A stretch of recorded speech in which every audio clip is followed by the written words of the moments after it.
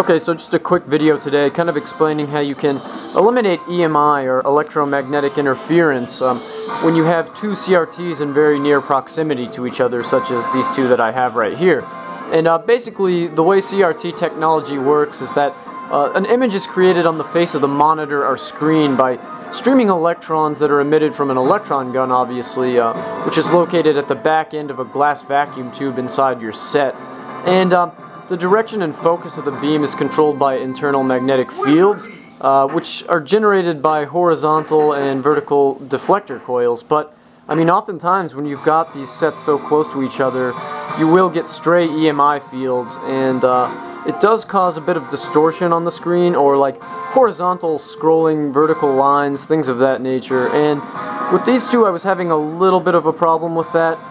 With the three that I have over here, I've never had that issue because there is a little bit of distance between them, at least a sufficient amount so that that never occurred. But yeah, mainly I think the culprit here is that this CRT over here that I'm using is one of those energy efficient CRTs, and those things were configured to operate at much lower anode voltages, so the electron beam travels a bit more slowly, and it makes them a whole lot more susceptible to EMI or electromagnetic interference. And yeah, there's a couple of ways you can sort of get around it. First of all, just have some good luck and hope that the sets are shielded enough so that doesn't happen. But you can actually find a special type of metal which can kind of shield stray EMI fields. But I mean, if you don't want to go through all that trouble, a much more simple route I would suggest is what I've done here. And if you can see, these two screens are slightly angled.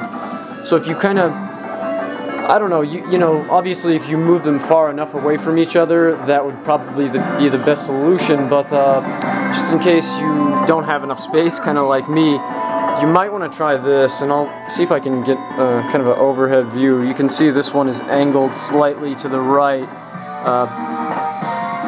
This one is slightly angled to the center. Well, they're both kind of angled towards the center, so you can see that here. And once I did that, that cleared up all the issues I was having, really. Those horizontal scrolling lines just went away so quickly, which is pretty awesome, because it's kind of annoying to look at. Now, when you're looking at these CRTs through the camera, of course, it's going to create all this distortion that's not actually there, but, I mean, you're well familiar with that by now, I'm sure. But, yeah, just a little thing that I found was pretty useful.